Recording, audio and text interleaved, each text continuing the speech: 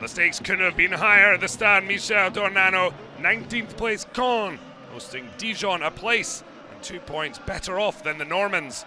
Caen coach Fabien Macadel, with the help of Roland Courbis, knew this was a game they could hardly afford not to win, but came into the clash on the back of an impressive win at Nice. In the last 3 outings, Antoine Koumbaré has seen his mustard men gain 7 points from a possible 9, following that brilliant win at Lyon. There's come a draw and a win at home. Caen's home form, though, has been nothing short of awful, with just 1 point game and 6 defeats in the last 7. Dijon aim to take advantage of that fact. Wesley Said frustrated there, 2 in his last 3, including the winner in the 3-2 success over Rennes. But Brice Samba able to clear. Well, Caen have won the reverse fixture 2-0. Dijon gained revenge by knocking the Normans out of the Coupe de la Ligue in December.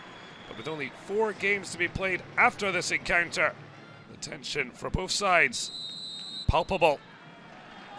Well, Amiens and Monaco could still be caught to secure safety, but the minimum for the bottom 3 would be 18th place and a potential reprieve offered by a relegation playoff with Ligue 2's 3rd place team. Caen felt that it wasn't going to be their day. Came out in search of the win that would take hold of that league position. But Enzo Crivelli brilliantly denied by RUNARSSON. Even a deflection. I mean, it was a brilliant save and wonderful clearance by Fouad Shafik. It was a match screaming out for a moment of inspiration.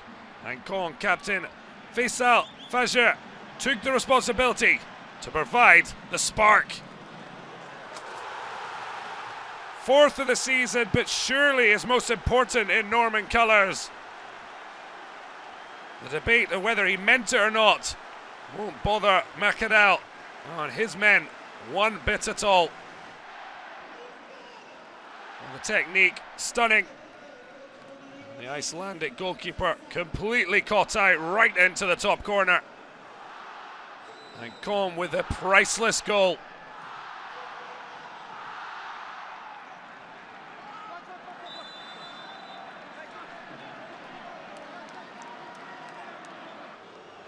Suddenly Dijon needed to force the issue. Nameslitty picking outside. We find Benjamin Janot tried to play it back to the number 9, but it was fortunate for Frédéric Gilbert, who actually played it off his own crossbar. Fortune for Caen. Brice Samba's only 4th clean sheet at home was secured after a brilliant 9. Julio Tavares. Nameslitty's cross was gratefully grabbed by the luminous yellow goalkeeper. Well, Caen doing the double over Dijon could have huge implications as the Normans leapfrog the mustard men by a point to sit 18th with 4 to play. 3 points from 17th Monaco, who have a game in hand, and a further point shy of Amiens in 16th.